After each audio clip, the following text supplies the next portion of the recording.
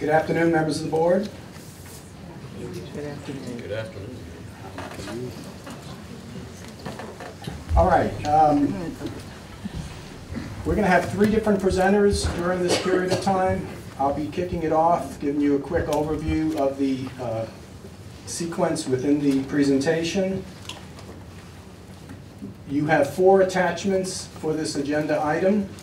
First attachment is the PowerPoint. The second attachment is called the State Assurances under ESSA. You will recall at a prior meeting that I had mentioned that all states have to submit a set of assurances to the U.S. Department of Education by April the 3rd, irrespective of whether the state's plan is going to be submitted by April the 3rd or by the September 18th date that this board has determined is our date.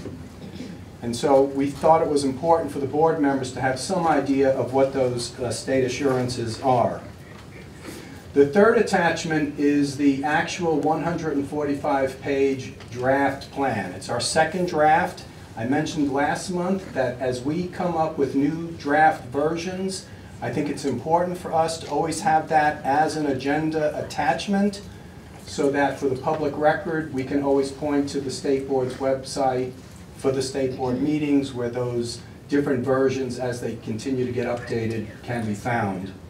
The fourth item on the agenda is a document that was developed by Donna Brown. However, it will be presented by Dr. Maria Petrie Martin because Dr. Martin is going to go above and beyond just talking about the alignment of the ESSA plan to the State Board's strategic goals. But she will be going into a little bit more detail about how we as an agency are working together with this plan. And then the final presenter will be Dr. Tammy Howard, who will be talking about some accountability issues. So as far as my quick update, including regulations, you probably have heard that on the inauguration date of President Trump, he signed an executive order which put a 60-day postponement on any enactment of regulations that had not been put in with an effective date prior to January the 20th. So for states that are going to be submitting their plans on April the 3rd, the postponement of the regulations would end on March the 21st. So there are some folks that are thinking that with this postponement of those regulations, it could be a potential problem for some of those states that want to submit their plans earlier. The purpose for the postponement is to give the Department of Education and all other agencies that have issued final regulations prior with effective dates after January the 20th, is to give those different departments within the federal government an opportunity to relook at those final regulations. So that's something that we need to be aware of. 10 days later, President Trump signed an additional executive order, and I'm not going over all of his executive orders, but this one also has to do with regulations. And the one that he signed on January the 30th talks about how for any new regulation that any department issues, for every one regulation that gets issued, 2 existing regulations have to be deleted. So it's being referred to as 1 in, 2 out. All right? So that, from what I've heard on NPR, is going to be a real challenge for some of the departments, especially the EPA, in terms of eliminating 2 for every brand new regulation that goes in. So we thought that you would want to know that. The U.S. Department of Education Secretary, as you probably have read, Betsy DeVos, did make it through the Senate Health Committee, Health being Health, Education, Labor, and Pensions. She made it through that committee with a 12-11 vote, which was along party lines. Now it has to go to the full Senate for approval, and that date for that Senate meeting has not been established at this point in time. And also the only other final thing I'll mention is an acting education secretary has been named, and his name is Phil Rosenfeld, and he is the Deputy General Counsel. He's a 46-year veteran of the Department of Ed and its predecessor, the Department of Health, Education, and Welfare, for those of you that remember HEW. So at this point, I am going to turn it over to Dr. Maria Petrie-Martin.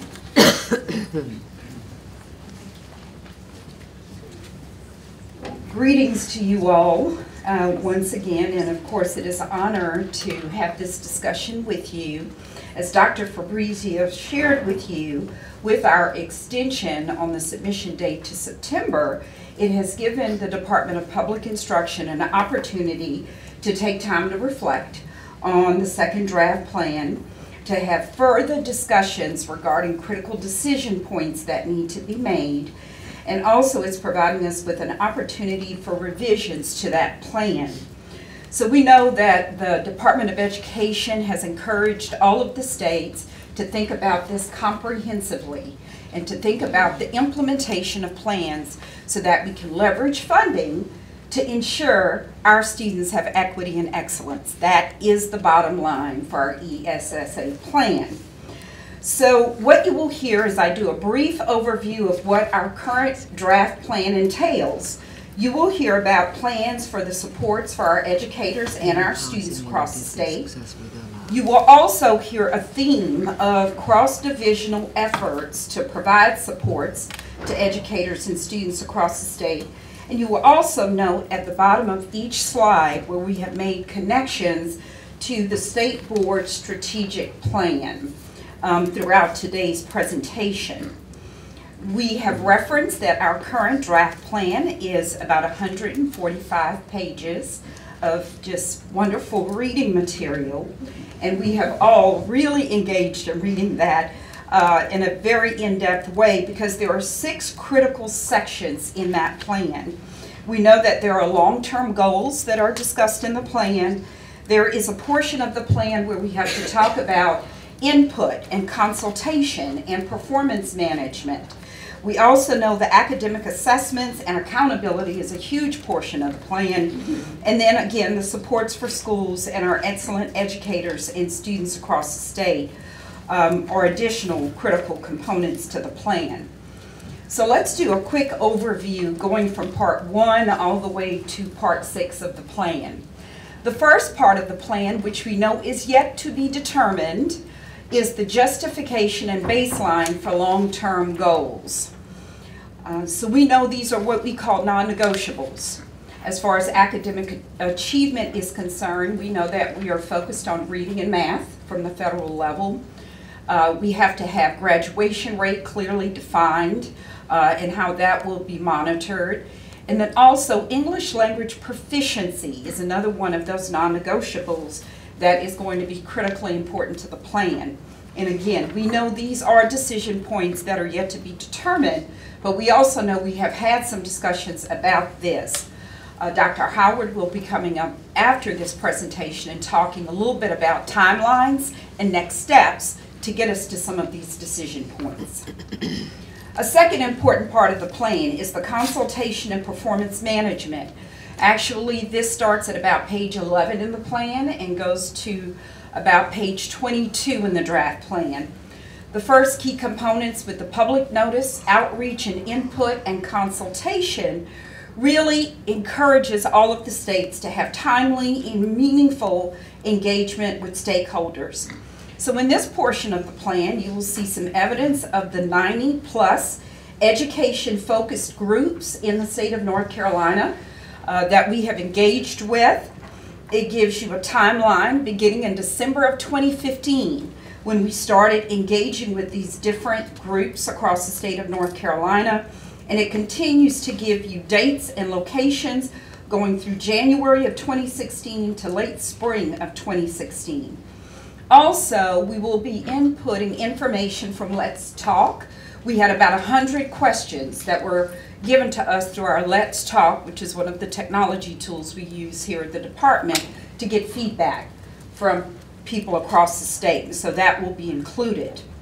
The last bullet on this slide, which references monitoring and continuous improvement, is really where the plan begins to talk about the relationship between the state education agency and the local education agency, and the review and approval of plans, and the monitoring of funding.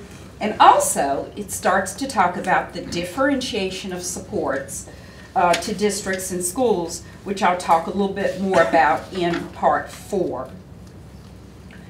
The next part of the plan talks about academic assessments, and again, these are decisions yet to be made.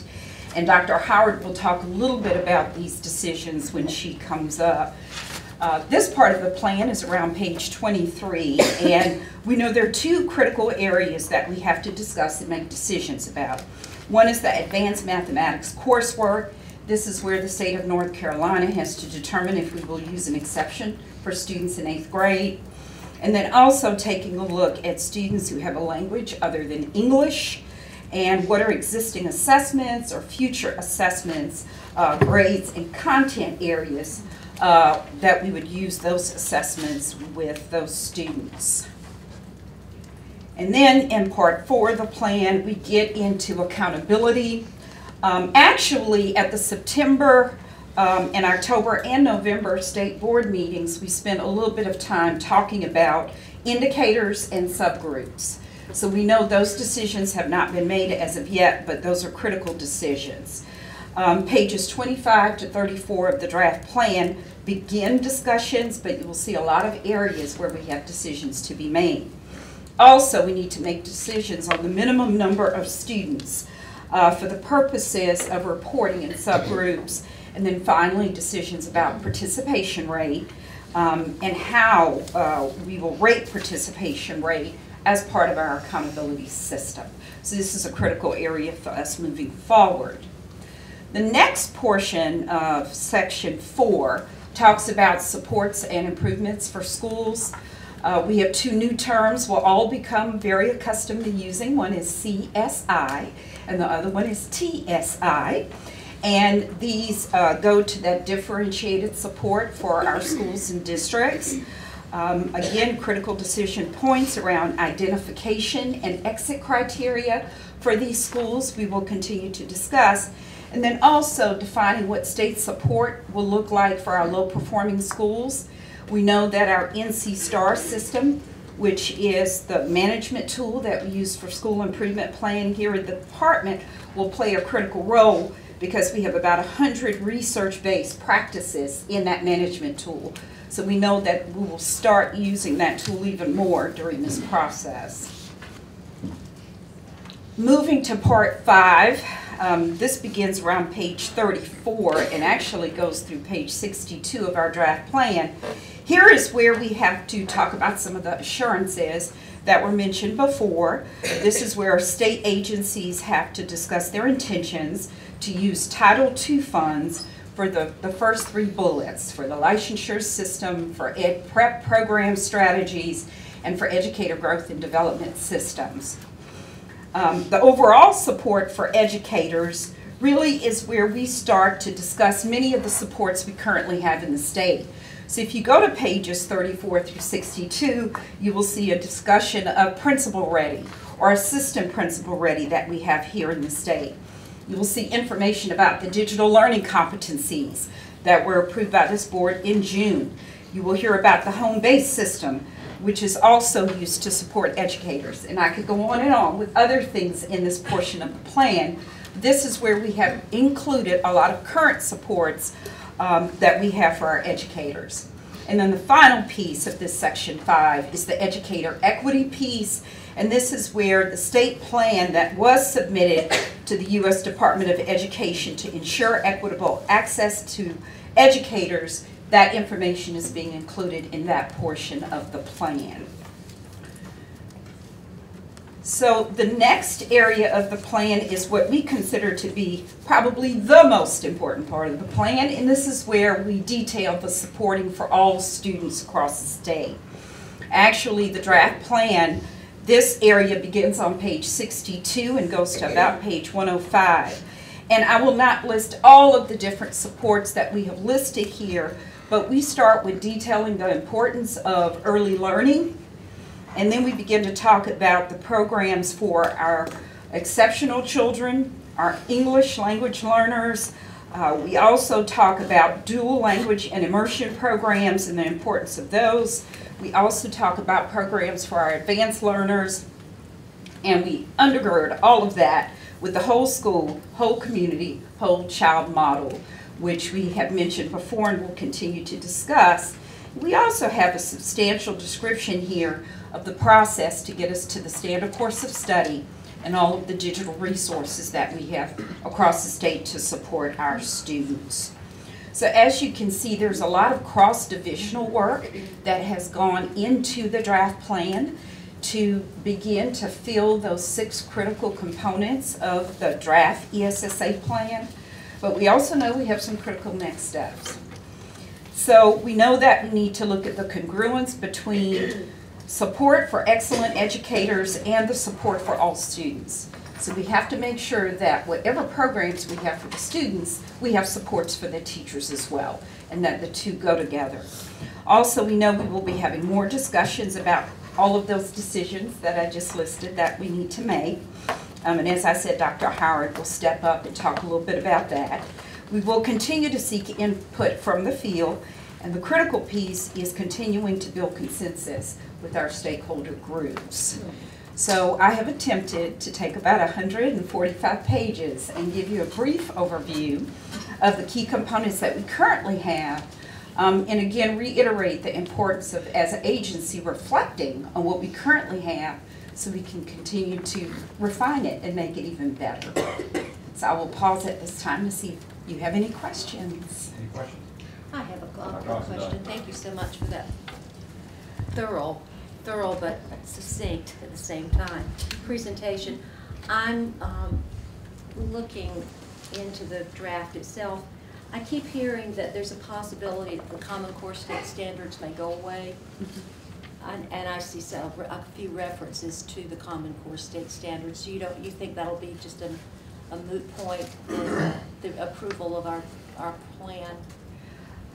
Definitely. I think as we continue to do our standards revision, and again, we know we're in the midst of that as well, so that entire section could certainly be fine-tuned. I think part of the plan does give us somewhat of a history, which is how those terms, I think, have gotten into the plan, but the history of the work we have done in creating standards. Okay, but we will be revising this, and because we have a submission of September, we can certainly do that. Thank you. Other questions or comments?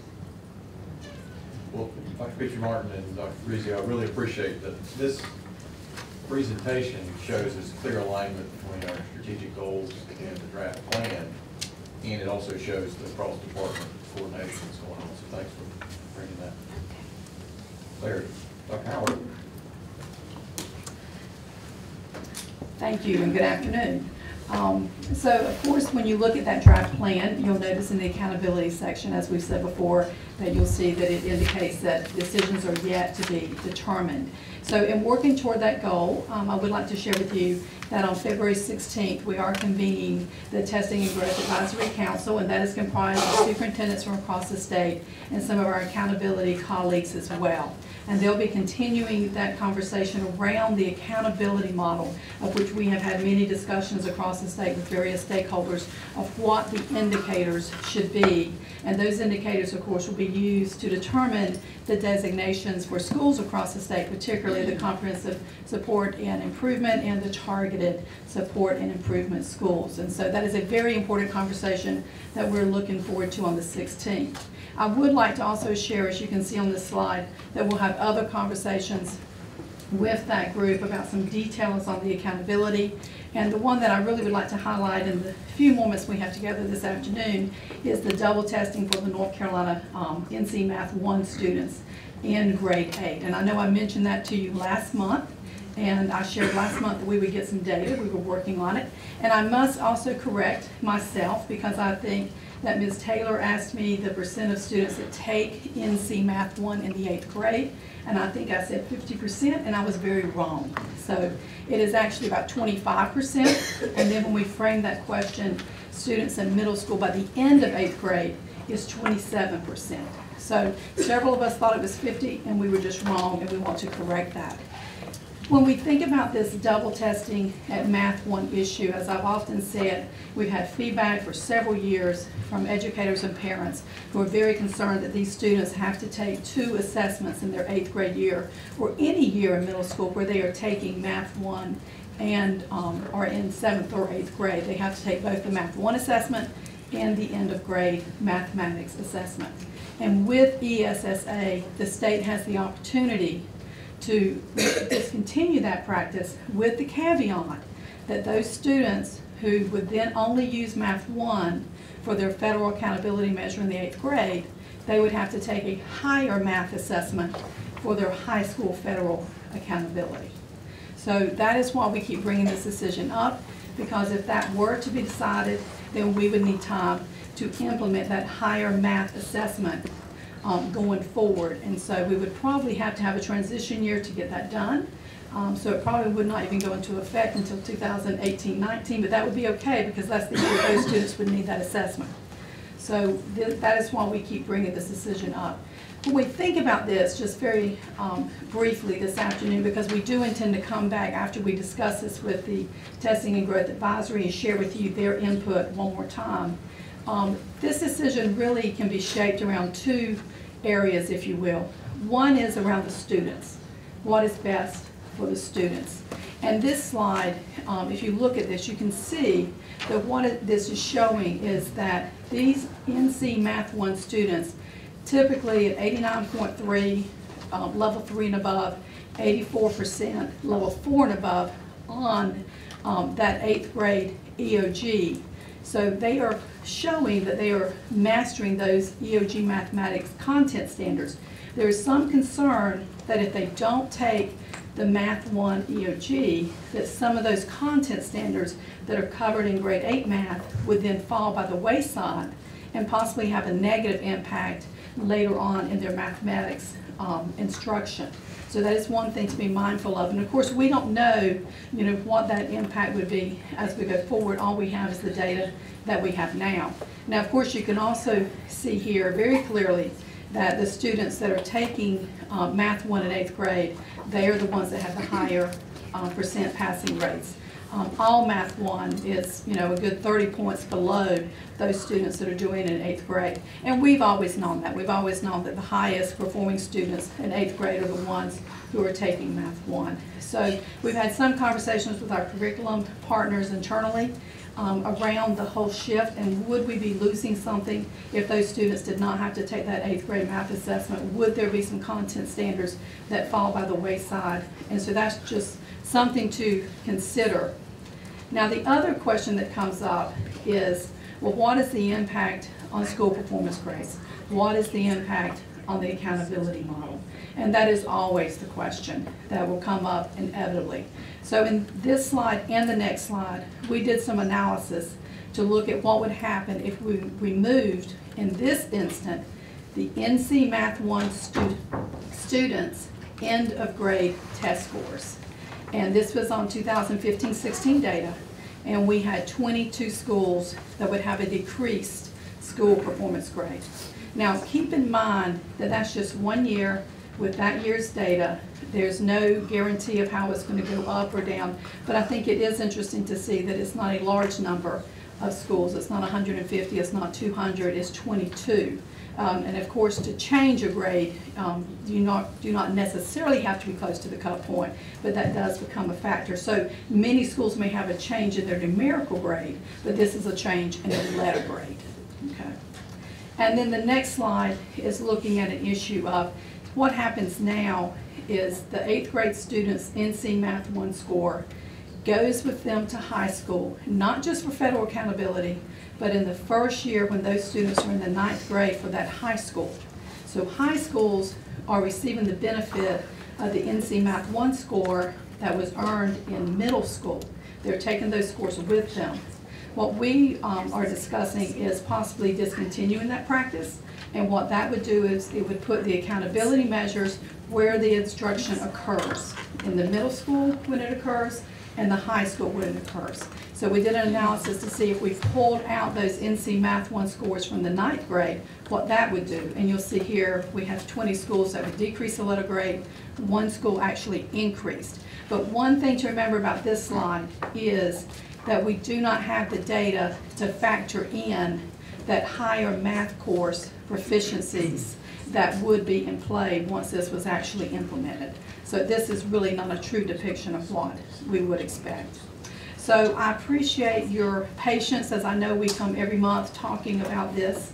Hopefully next month we will be able to come back with some more information from our colleagues who have a voice in this, the superintendents and the accountability directors across the state.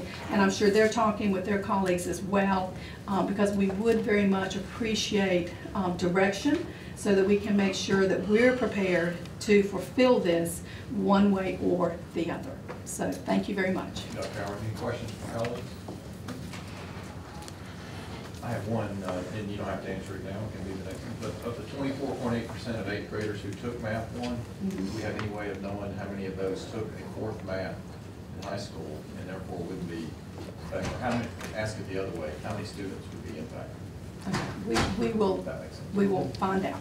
And just an editorial comment, I care less about school performance grades than I do what's right for kids.